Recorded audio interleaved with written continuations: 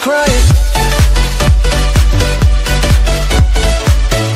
Hey, I'm curious, do you have an Etsy store? Y'all should sell that on Etsy. I really wanted to see if you guys have an Etsy store. Bro, do you even Etsy? You should put this on Etsy. So do you guys have an Etsy page, or? Hey, Jenny and Davis, do you guys have an Etsy shop? Do y'all have an Etsy store? Good question, Gary. Do you have an Etsy store? Oh my gosh, we get this question all the time. And we can't be the only ones, but we got this question enough from our friends and family that we decided, hey, let's look into this. Let's see if Etsy fits our business model, or if we could adapt our business model to fit Etsy. And spoiler alert, it doesn't exactly fit our business model, but we're gonna share the 10 things that we learned, kind of pro and con list style. And you may disagree with some of our pros and cons, but that's okay. You might have a different business model than us, but hopefully our opinions kind of give you some sort of a reference point for whether or not you should open an Etsy store. So for sure. With that being said, let's get started. No, we're going this way. This way. No, this way. This way. I'm editing the video. We're going this way. Okay, so our first pro of having an Etsy account is the ease of use. Honestly, they make it really, really simple to sell your products, to the point where you could snap a picture of what you created with your phone, upload it, decide what price you want to sell it for, and then Etsy does all the work for you. You don't have to design your own website. You don't have to figure out how to make everything secure, how to put a checkout into a website. It is literally as easy as that. You upload what you want to sell, put a description, put a price, and Etsy's gonna take care of the rest for you. You don't even need to build your own audience, because they've got an audience that they're automatically just gonna serve your stuff to. So that's pro number one. It's just that it is extremely, almost mind-numbingly easy to use. And that's the point. They want it to be that easy. Do you have an Etsy store? All right, so the first con that we have about Etsy is that there are a ton of active sellers. So many, in fact, just in 2018, there were 2.1 million active sellers on Etsy. That is an enormous amount of competition. And normally that wouldn't be a bad thing if everybody was selling a unique product, but a lot of the products nowadays with CNCs and everything else, once you publish your idea, a lot of people can start to copy it. And that's another thing you'll see on Etsy, is that you'll click on a product and then you'll scroll all the way down past the add to cart button, because they've got a whole bunch of things that say, oh, you might be interested in this. And it's a ton of other different sellers, because Etsy only wants people to check out. Etsy doesn't really care if the users check out with your product or another person's product. They're all the same to Etsy, unless you pay for your posts to be bumped up near the top. But that's how you can lose a lot of sales on Etsy, is the customer scrolls down to the bottom of your ad and they see a whole bunch of other things like it, and maybe they like one a little bit better than yours, and they click on that and then boom, they're gone and you've lost the sale. So there's a lot of competition, and unless you're doing something extremely unique that really nobody else can do, or a certain style that nobody else can replicate, then Etsy may be kind of a tough battle for you to try and sell something, because there's a ton of people selling almost identical products all across Etsy. Also, I mean, even if somebody has a product that's not quite as nice as yours, but the price is a lot lower because it's easier for them to produce than however you make yours, the average customer is not really gonna know woodworking enough or crafts enough to know the difference between the two, and they're gonna buy the cheaper one. So you can lose a lot of sales that way too. So just be aware, unless you're doing something extremely unique, it's really kind of a tough gig on Etsy, unless you're bringing your own follower base from Instagram or YouTube to your Etsy store. That's a way that I've seen you can get around that, is if you've got people sold out to you as a brand, then they're willing to spend a little bit extra money or not click on some of the other products because they want to support you specifically. Okay, so now discussing pro number two. Have you ever had a product that you created and maybe you were really excited about it? You thought it was like the coolest thing ever, it was super convenient, but you didn't know what other people were gonna think about it, or maybe how it was gonna sell. So Etsy makes that really, really easy. You can just throw whatever you created up on Etsy and see how it does. See how many people look at it, see how many people buy it. And if after a couple of weeks or a month or so you see, oh, maybe this isn't doing so well, you can take it off and move on to a different idea. And then on the flip side, if you put a product on there that maybe you don't think is gonna do well, and it just takes off and it is extremely popular, that's gonna let you know, hey, you found a winner and you better figure out a way to batch these out. So that's really, really good about Etsy, is you can figure out how your products are gonna do really easily in front of a large audience. And really without investing too much time in production. You really only have to make 1 or 2 prototypes. Hey guys, just wondering if you have an Etsy page, and if you don't, are you planning on starting one? All right, another thing that we don't like about Etsy, this is con number 2, is that you don't learn traditional sales skills. And what I mean by that is you don't get to read the body language of the customer whenever they're scrolling through the page, right? It's sort of a passive way to make money, which is all well and good, but if you're trying to grow and learn how to be a better salesperson, then Etsy's really not the place for you.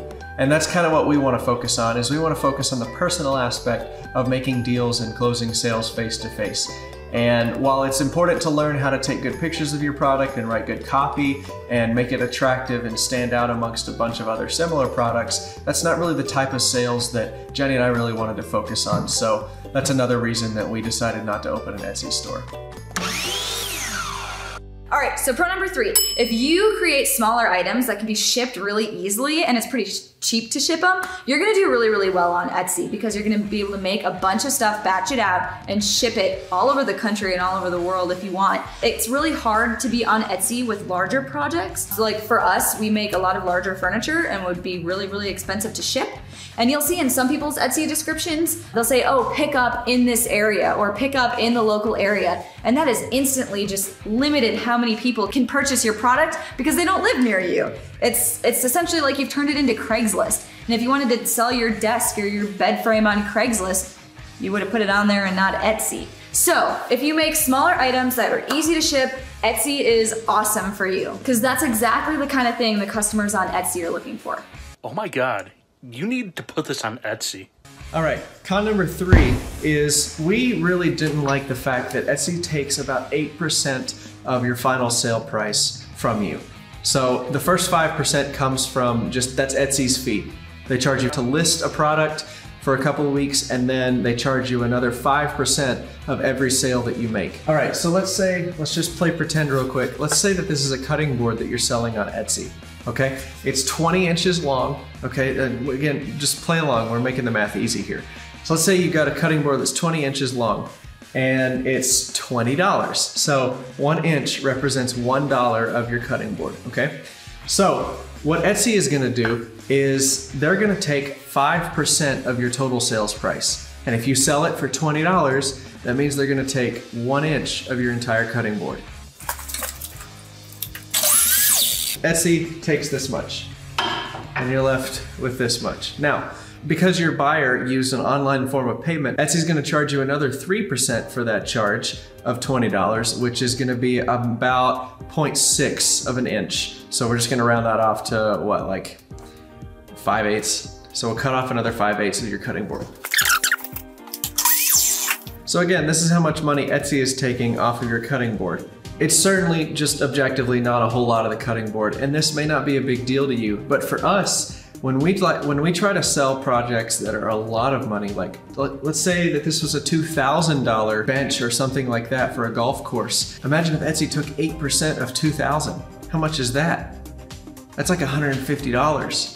That starts to be quite a bit of money left on the table, and especially if a golf course is gonna buy, they want a bench on every hole, and they wanna buy 18 benches to outfit their entire golf course, you're looking at a lot of money left on the table. So I'd much rather negotiate that deal myself and not have to worry about having to pay Etsy. That's just kind of the deals that we like to do. So may not be a big deal to you to sacrifice this much to have access to Etsy's customer base, but it was for us. I was wondering, do you guys have an Etsy? All right, so pro number 4, if you've ever been worried about taking online payment from your customers, like how am I gonna store their credit card information? How do I get enough security settings set up on my own personal website that people aren't gonna be sketched out to pay me? Do I pay the bank? Do I pay the credit card? How does that work? How do I set it up properly? Am I gonna get taxed the right way? Do I have to set up the tax information? Does the bank do that? If you've ever asked any of those questions, Etsy has got you covered. They take almost every single type of online payment. It's safe, it is secure. People are not gonna be scared to give you their money. They know exactly what they're dealing with.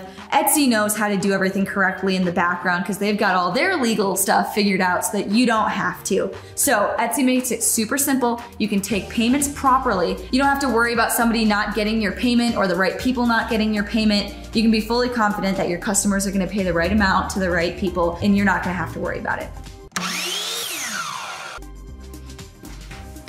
So So con number 4, Etsy has a really constrictive email policy. They really don't want you emailing your customers. And I get it, there's a lot of spam out there. They're passing laws all the time on what you can and can't do with email marketing.